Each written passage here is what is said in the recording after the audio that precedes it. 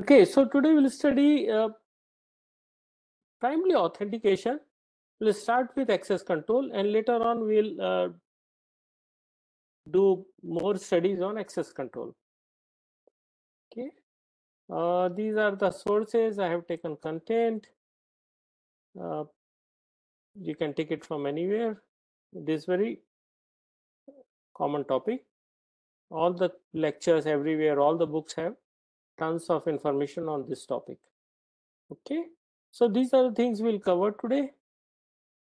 Very briefly, we will look at control mechanisms, and I will leave it to you to find out from books and read more. We'll look at what is base authentication, what are the ways of implementing authentication. We'll look at a password as one mechanism of authentication. यहाँ रखना चाहिए सदन पर।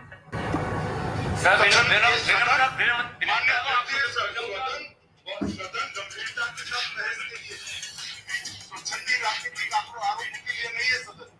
जिस सदन में हम अपनी बात को तथ्यों प्रमाणों के साथ। Can you mute your mic? हाँ भाई। All of you. Hello. Please mute your mics. It doesn't help.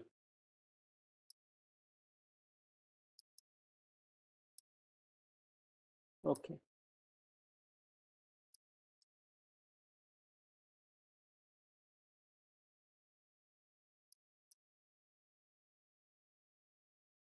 All right.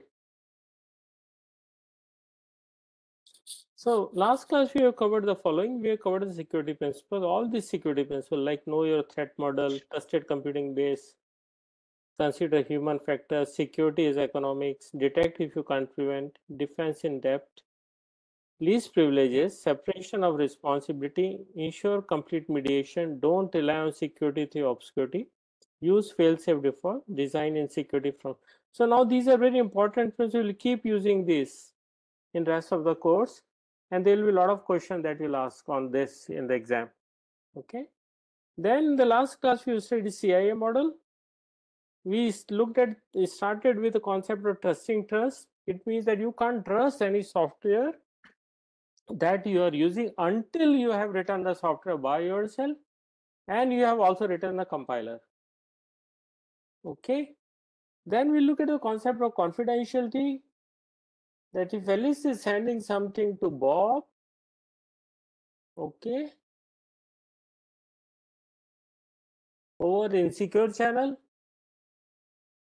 okay, then in between anybody, including Eve or Mallory or something, should not be able to read what Alice is sending to Bob. Okay, that's confidential. Integrity is that if Alice is sending something to Bob, then in between anyone, say Mallory, should not be able to change the content. Okay, whatever Alice is sending, Mallory should not be able to change. If Mallory says to Bob, I love you, Mallory, if Alice sends I love you to Bob, then Mallory should not change it to I hate you. Okay, that is integrity. Availability is that anybody, say Mallory, should not be able to disconnect communication between Alice and Bob. Okay, authenticity is when Bob receives a message from Alice, then Bob should be certain that is coming from Alice only, from nobody else. Authorization, we have not studied much, but okay. Actually, it should be, yeah, it's authorization means that system allows a user to do certain things, right? Okay, we'll study this concept today in more detail. Non-repetition is that if Alice is sending mail to Bob, and then later on, Bob should be able to prove that message has come from Alice only. Okay.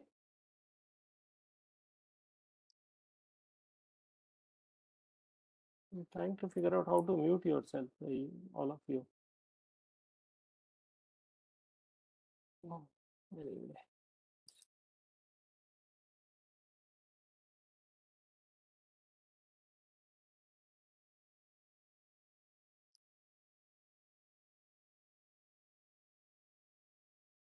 Okay, no problem. All right. Then access control that we have studied in brief, and today we'll look at the okay, we have also looked at the weakest link, which is human being. Everywhere there is a problem, you will see there are human beings are involved. Machines don't make so much mistakes as human beings do. Okay, close to, if a organization is hacked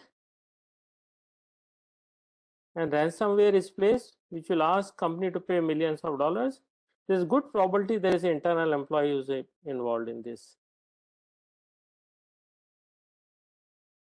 Okay, all right.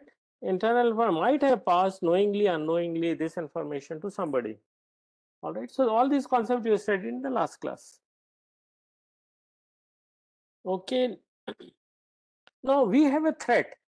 If there is a system that is to be protected, and all around it are the criminals who are trying to get into it. Okay. Now, of course, criminals have to find out the ways to get into a system, because the system tries to protect itself. Okay, all right. So then there are various control mechanisms which are to be designed to secure this system. This system could be your campus or your hostel and so on, right? Okay. So there are controls, or which we call as countermeasures. Okay.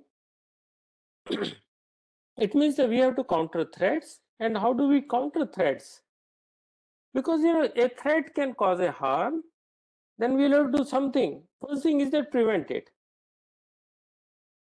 If invader is trying to get into your campus, make sure your campus walls are high enough such that invader cannot come inside.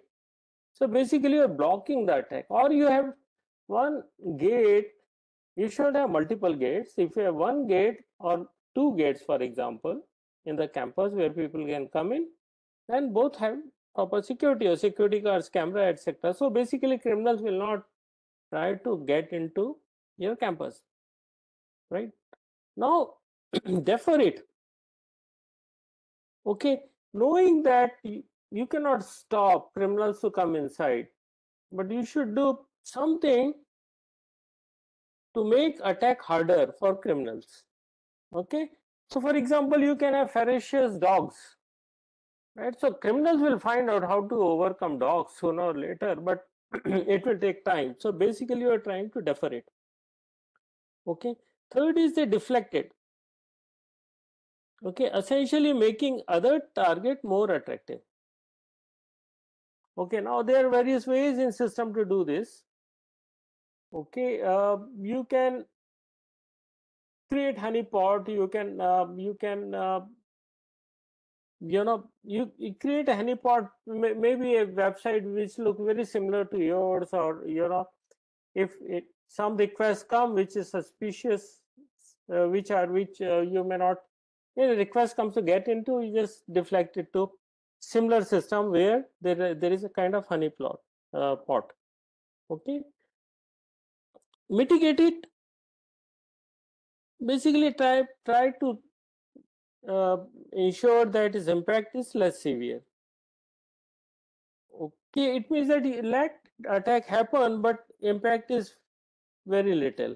Okay, maybe if the armed criminals are getting into, say, boys hostel, then maybe security guards should should overpower them. Okay, detect it. If nothing else you can do, then detect it. Now many organizations don't have enough security mechanisms, right? Because you're doing your startup, your focus is in your work, right? You cannot spend millions of dollars because you have just funding of few lakhs, and there is cyber attack on your system. Okay, what do you do then? You just have to find out if there is attack and then recover from it. Reboot your system, or do something around it, or keep copy of your software and then reload it. Okay, so these are the mechanisms. So when we study cyber security or any kind of security,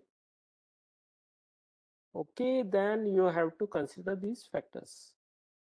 Okay, so these are traditional control mechanisms which we already studied in first lecture, like we have a strong gate at the fort. Okay, then cyber criminals, oh sorry, not cyber, regular criminals or enemies will not be able to enter. Then you can have heavy walls like this. Okay, or you can have surrounding moat, a kind of water here around it. Okay, you can have a narrow slits somewhere here. Okay, you can have a drawbridge, bridge which can unfold. When only authorized people are coming, then it should be allowed to pass through. You can have gatekeepers and so on, right? In home, you have all these things, lock grills, doors, etc., right? So in general, think of this diagram. If there is an intrusion attempt, and this is your system which you are protecting, this is the perimetry of system, or maybe your boundary wall of your campus, something like that. Okay, first is you preempt it. Don't let it happen. Okay, so this is called external prevention mechanism. And then there has got to be some of these attempts are deterred. So some of these will go away, some will enter. Then you should have internal prevention. For example, second layer of security guards in front of hostel, for example, or dogs or whatever. Okay, then you can deflect some of the once you recognize that there is an attempt, just deflect it. If you can find out, something is, for example, your website is under attack. There are millions of requests are coming from bots. What can you do? You deflect these requests to somewhere else. If once you identify the threat, instead of processing those requests, you just deflect it to somewhere. Okay, and so on. So these are the mechanisms. If nothing else works, then find out that there is an attempt and do something around it to protect your system. You shut down your system or do something about it. All right. Types of control could be physical, procedural, technical, and so on. Please go through it by yourself. These are very simple. Okay, now our focus comes to access control. All right. What do you mean by access control?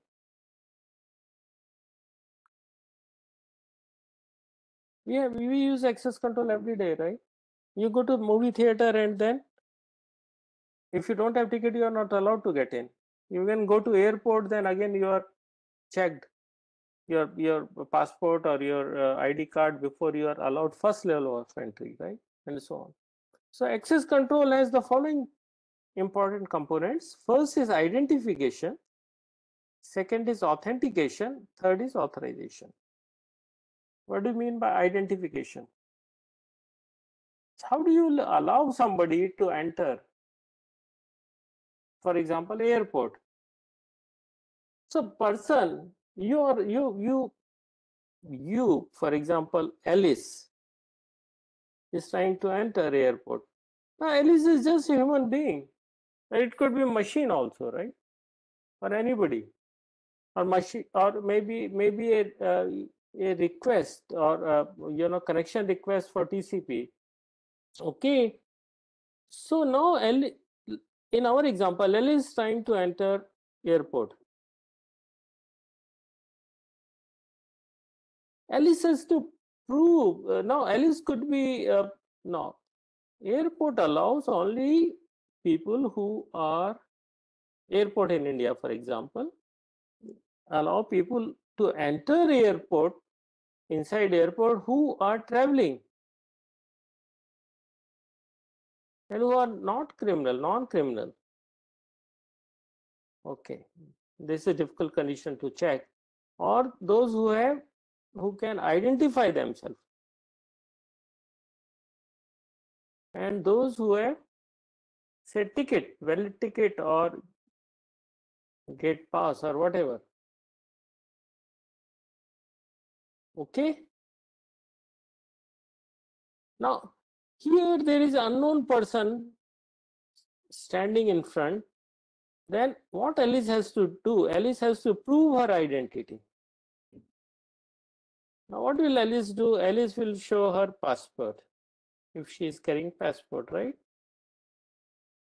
Or Aadhaar card. What this person will do here?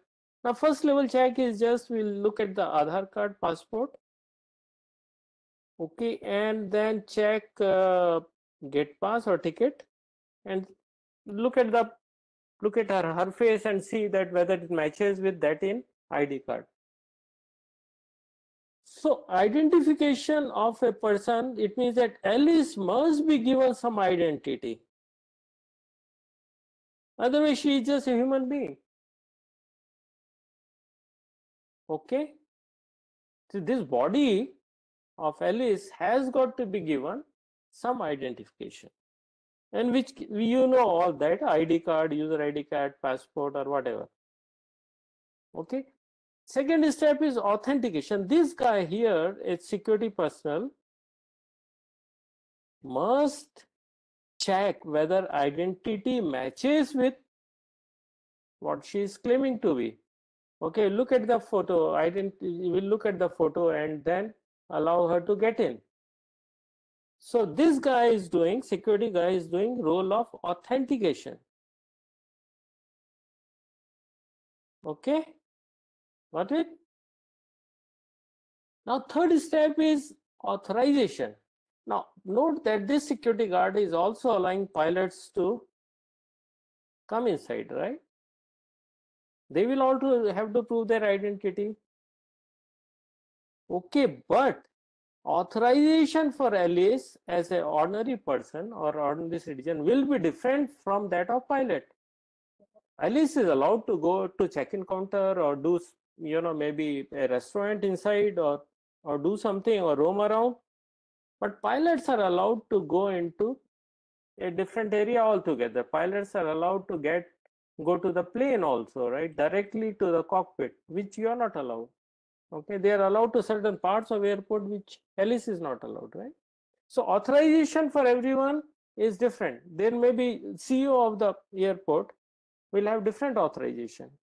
Okay, the guy who's controlling traffic will have different kind of authorization to get into a different part of the airport. Okay, so this authorization enforces limit on actions.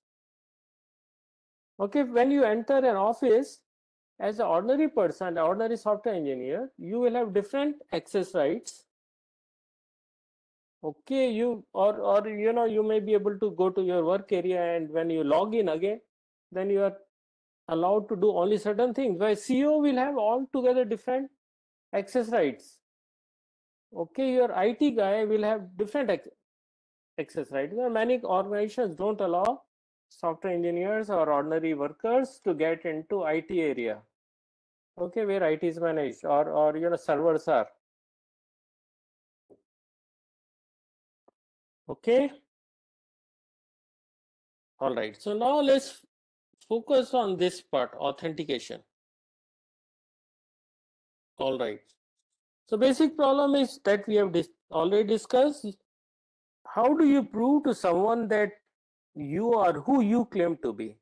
So Alice has to claim that Alice claims that she is Alice, and this security guard, she should be able to prove to security guards, yes, I am Alice. Alice, right? Okay, how do you solve this problem? It means Alice should have some given identity. Okay, and she should be able to prove it. For example, think of the places you are allowed to enter and you have to prove your identity, like your JEE examination hall. If you have given physically JEE exam, then you will have to prove your identity. Similarly, airport, log into banking account. Okay, all right. So user authentication is proving your identity to a system. Now, when you are logging to your banking account, what is your identity? Anyone?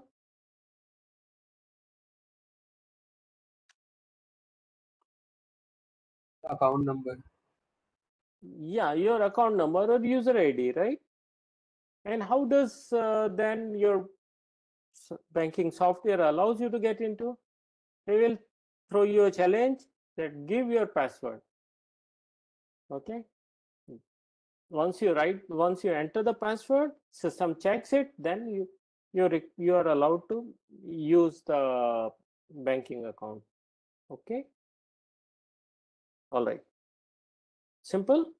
So first is that Alice has to prove her identity using something like admission paper or your ID card or whatever. Like for JEE or somebody, some center, somewhere you will get some card, admission card.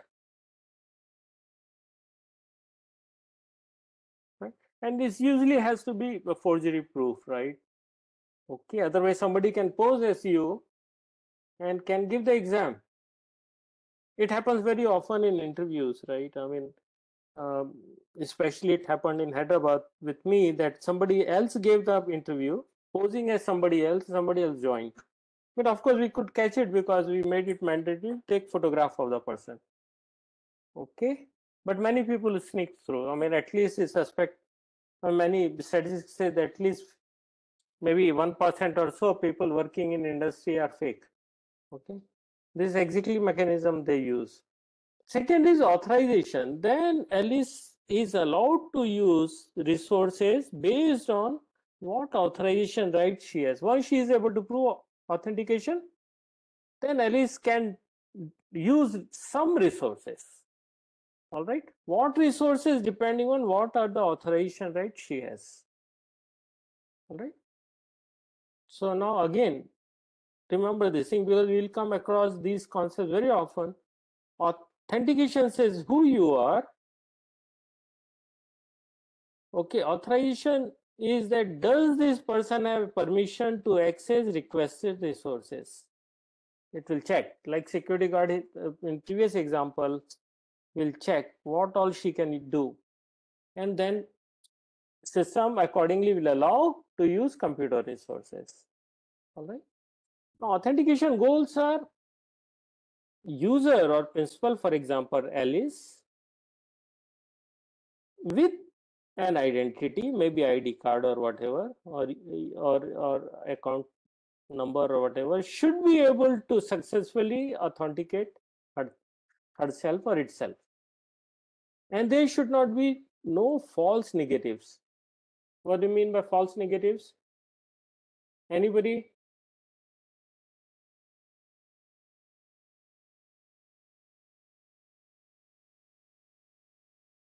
See, Alice is genuine person. You are genuine person. You are denied access to, for example, JEE Hall.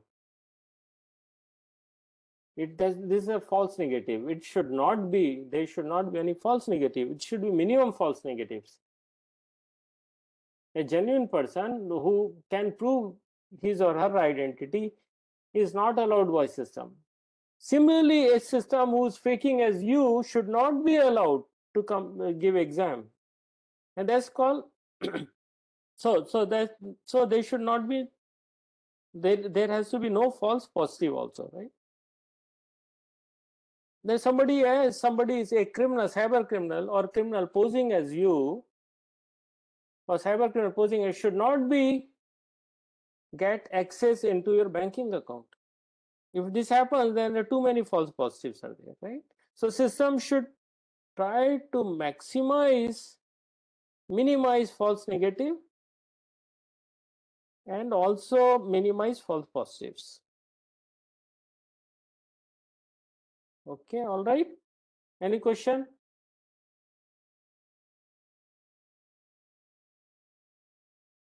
Read this quiz question.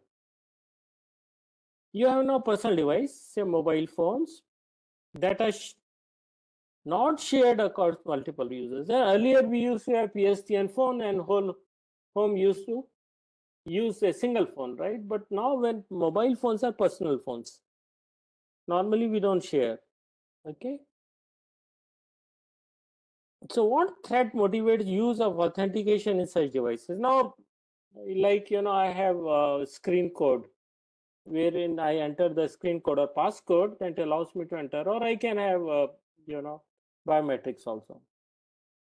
Which of the two? Malware infection that may infiltrate sensitive data, or loss of data when with theft of device? Yeah, tell me.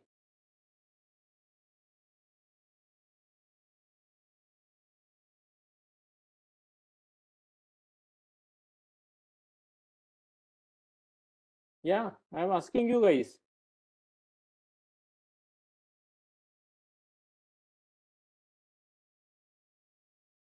Are you able to see this?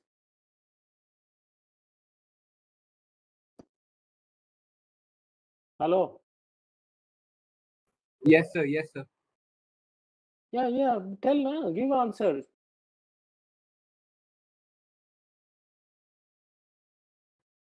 Now, I what guess it happens if would you have be not option one. logged your phone?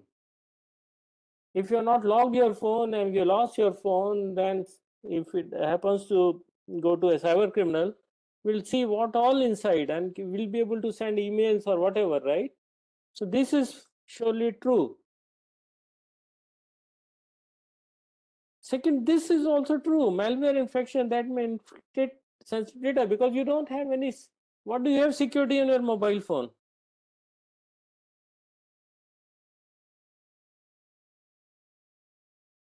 What I mean, we'll look at mobile phone security later.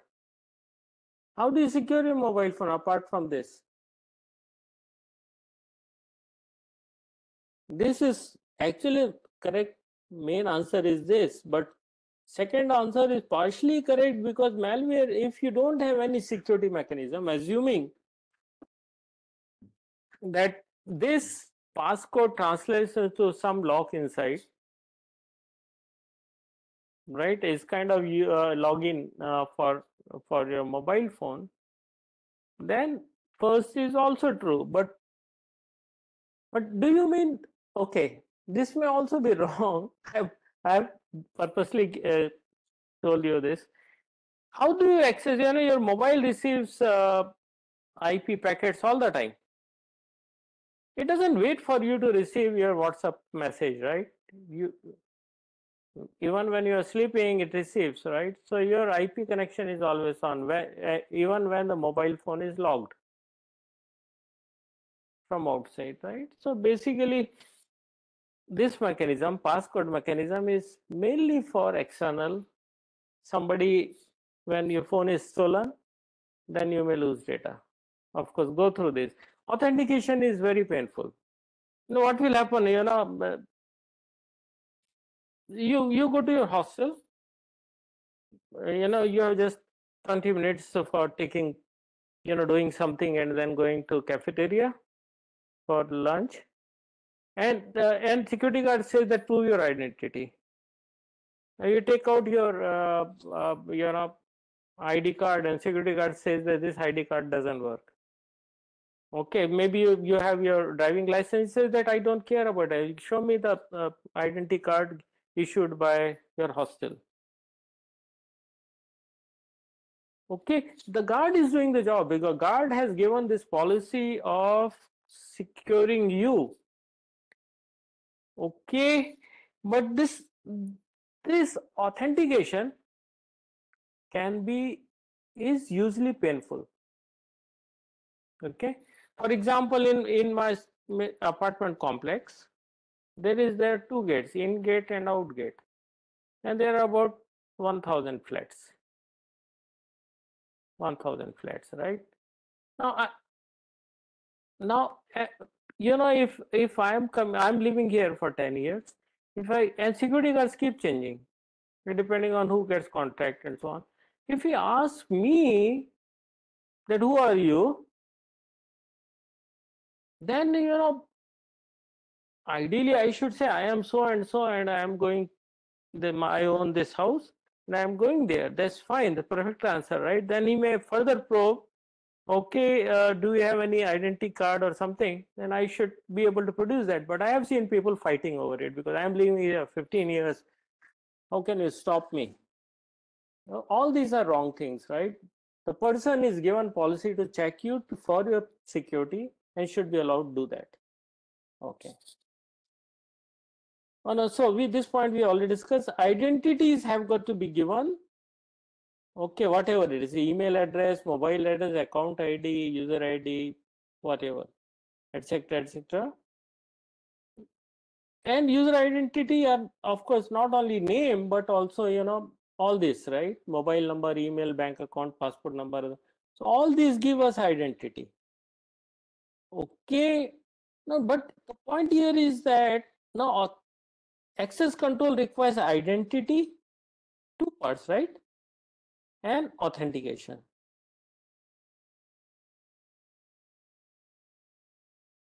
So a cyber criminal wants to break into somebody's account. First, he has to get identity of the person, and then authentication will be done by system. So it basically, cyber criminal must have also, say, password or something. Okay, such that he or she gets authenticated. It's a two-part. Remember, huh? If cyber criminal doesn't know you, then cannot get into your system. So basically you are simplifying his task by making a identity public. For example, many of you will have Facebook account or maybe Instagram account or whatever, or maybe Twitter or whatever. Now if I collect all the information about you from all the sources, including LinkedIn and so on and so forth, where you are proudly given in Facebook your birthday also, which is a security parameter. Okay, and you have also posted a photo that you are in Hawaii and so on and so forth. Actually, you're leaking your identity fully. Okay, including sometimes your email address, including your phone number and so on and so forth, right?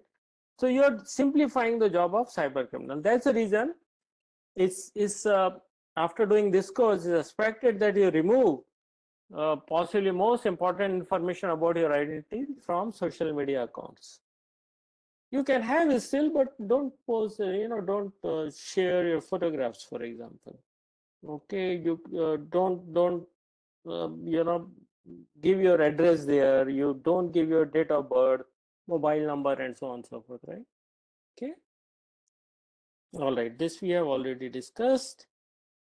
Now, how do we implement authentication? It means first thing, the user has got to have something to identify himself or herself with, right? So we can have many ways, right? Something that user knows, something that user has, for example, cinema hall ticket, or something that user is, or also the fourth thing which is also used for authentication, where what place the user is. All right, when you are, suppose some time back I traveled to Bhutan. Okay, and then I did a credit card transaction. Immediately I got a call from a credit card company that is this transaction valid before they approved your transaction, because the place from where I did transaction was not the place where I live. So this could be a method of, place is also a method of authentication. For example, if you're trying to, now your IP message, IP packet contains your IP address. Now this IP address belongs to a place in North Korea. Then your firewall must have a rule that a packet coming from North Korea or Pakistan should be blocked. You can have, right? So this place also becomes a measure or the way method of authenticating you. All right. So for it, now the first thing was something that a user knows, a password, for example, PIN, uh, answer to life questions, right? I mean, say for example, if you forget your password, you have to reset password, and then banking website will say some secret questions. How many, that you have said earlier, right? How many brothers, sisters you are, what is the father's initial name or whatever. Okay, it could be credit card numbers, postal address, mother's maiden name, all these are something that user knows. Then authentication can also be based on something that a user has, like ticket. In cinema hall, they don't care. Whoever has ticket can come inside, go inside, right? Or it could be mobile phone, right? I mean, person with a particular SIM would be allowed to enter, and so on and so forth. Smart cards, limited edition PIN, driver's license, and identity card, etc., etc., right? Okay. Some, or maybe passport, etc., etc. Something the user is something related to his body, okay, or her body. For example, fingerprint, voice print, iris code, biometrics, gait analysis, etc., etc., right? So this all biometric, okay. And what place we are in, like IP address or geolocation, that we have already discussed, right? Now this is a typical way authentication is implemented. When you log in, try to log in to any system, first thing you do is you interface with the OS. You can't directly go to a software, right? A login software. First, always use an interface with OS, and OS have something called system calls, etc., which you will study in OS course. And then it invokes login program. Then it prompts you with login, prompt, and you enter your password. Okay, and then user is either authenticated or request is rejected. And if it's authenticated, as user shell will be created, and then you can use the system, right? That's normal way. Okay, so quiz now. A number of online banking systems sends limited lifetime PIN, which we call it OTP, one time PIN, right, to your smartphone for you to be able to authenticate yourself to the bank. So this is an example of what? Something you have or something you are. OTP that you receive, which of the two is true? Something you have? Yes, something you have, not something you are. This corresponds to your physical aspect, right? Your body, eye, iris, what a fingerprint, etc., etc. Very good. Right. So now our focus is here. We'll look at these aspects little later. Actually, we'll look at maybe something little later. But now we focus on something a user knows. And most important thing is password. Okay. Now, so user, okay. Who gives you password? You have your identity. For example, in your institute, my identity is with my name or email address. And some system accept email address, some accept my name at IIT whatever, mandi@ac.in. This identity your institute has given to me. I am not using my Aadhaar card here. I am not using your passport number, etc., etc., right? This identity is given to me. Okay, or it could be just some username. And then who should give me password? Who is given you password? I'm asking you.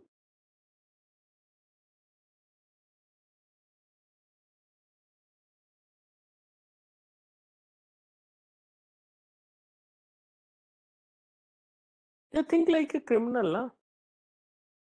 If somebody has given me password, then person can already knows my user ID, can use my account. A bank gives you password, Then somebody who works in bank can use my password and can transfer all my money to some account.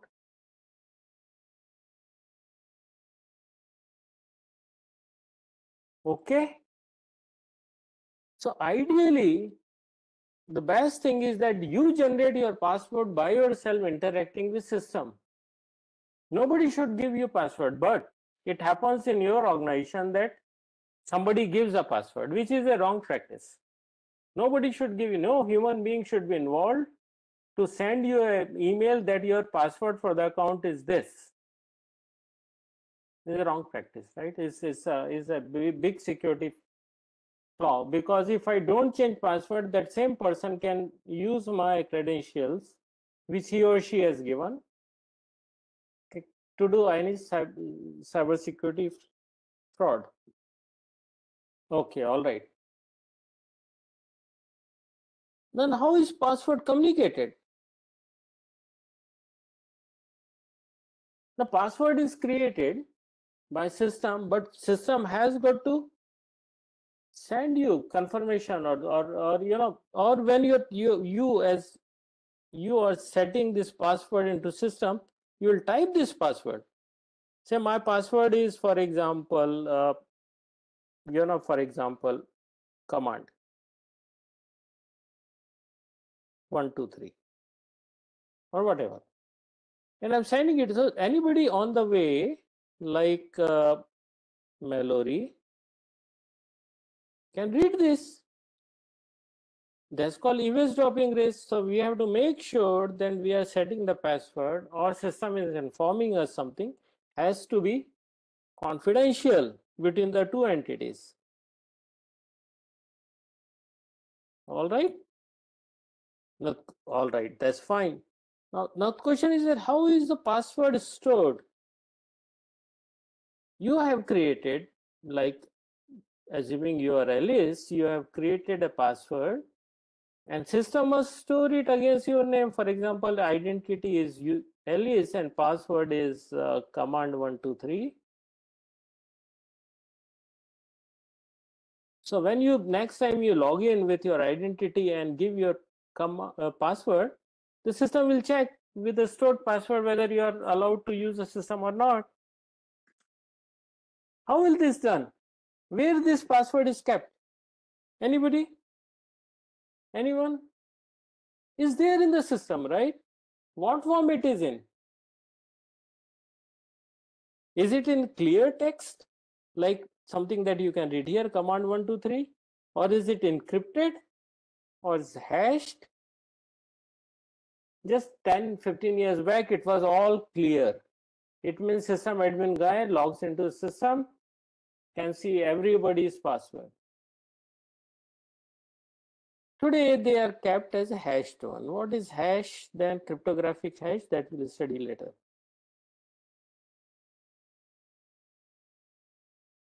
Next question is, how does system check the password? What is the method of checking the password? Okay, we'll study that. How easy it is to guess the password? Can you guess the password of your friend? Can you crack it? Note that a very large number of frauds, cyber frauds, happen because of password is cracked or stolen or recovered. Okay, this is biggest possible cybersecurity threat, that passwords are, a cyber criminals can find out your password very easily.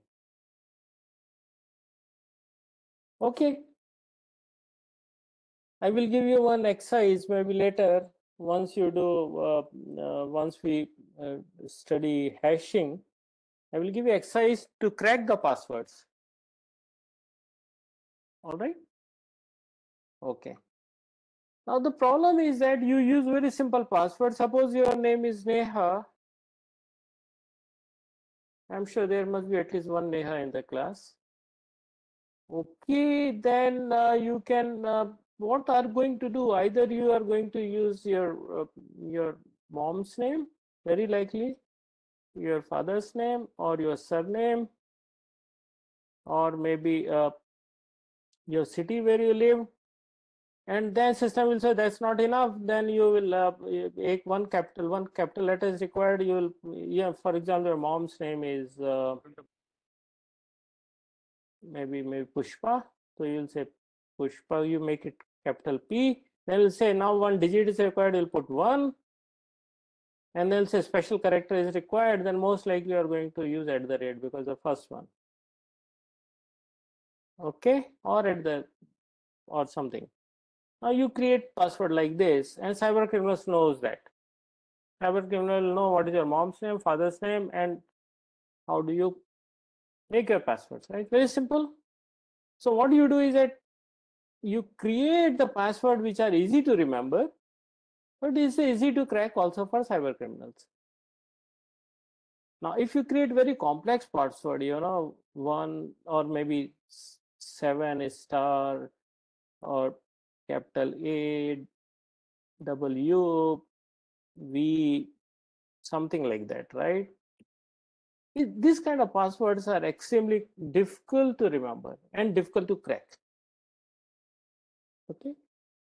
Now, so they are not, passwords are not easy to remember, hence people said simple password, and so usability is impacted.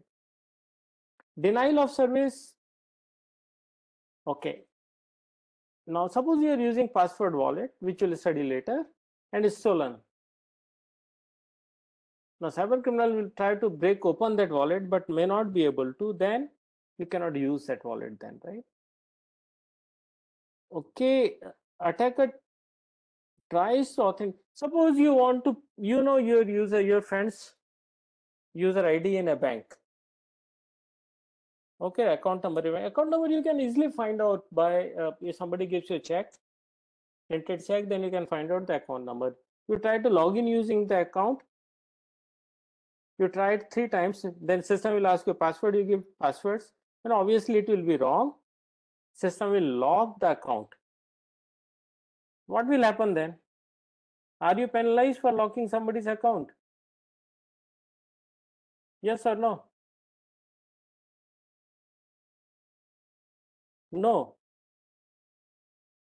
Right? So now a lot of effort is required in your friend's part to unlock it. Now you're creating denial of service for your friend or somebody else. Now social engineering thing, right? I mean, your spouse asks you for the password. Would you give it? Or your intimate partner, right? Your very live-in partner, boyfriend, girlfriend, ask your password, would you give? Should you give? No, person asks you for the password and you say no, then there is an issue. You stay your relationship. If you give, then there is cyber, the possibility of a cyber threat, possibility of something that you don't like.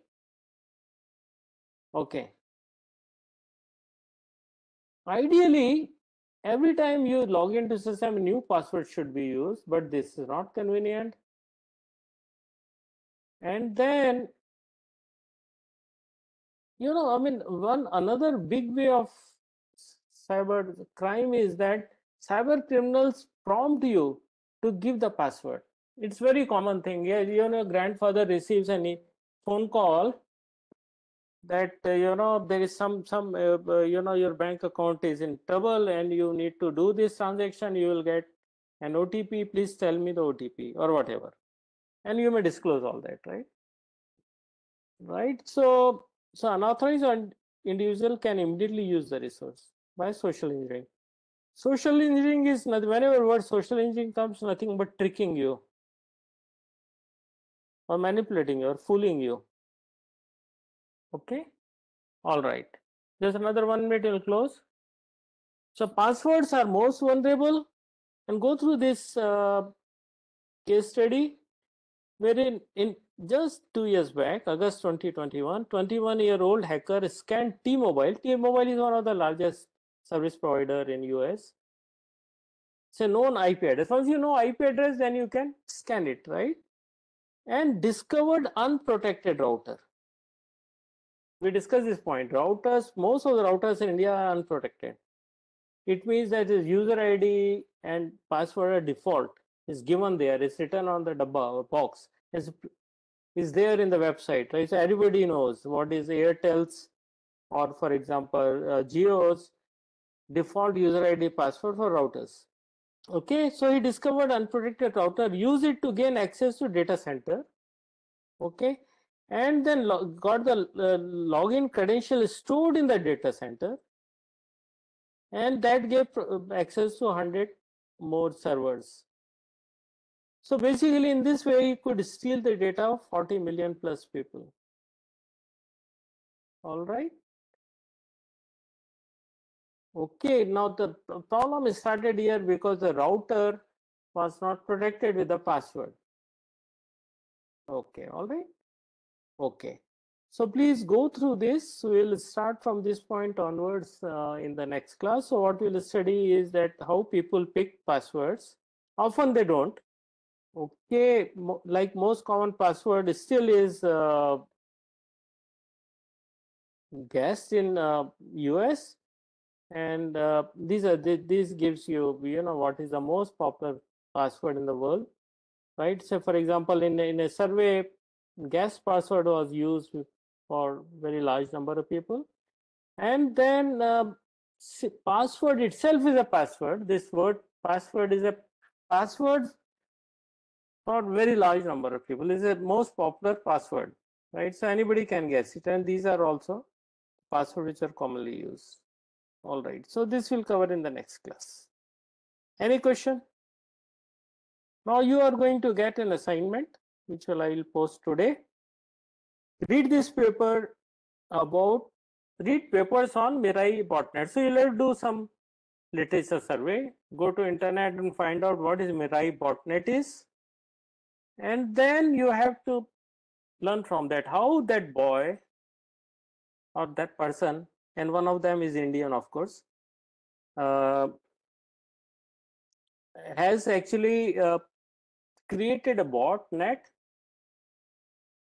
getting various access to various bot or the IoT devices, etc., etc., right? So you just read about this and answer all these questions. I will send you this assignment little later. Okay, all right. Okay, any question?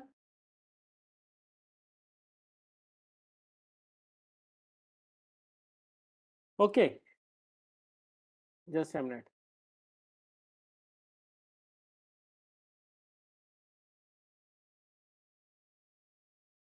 All right, okay. Thank you, sir.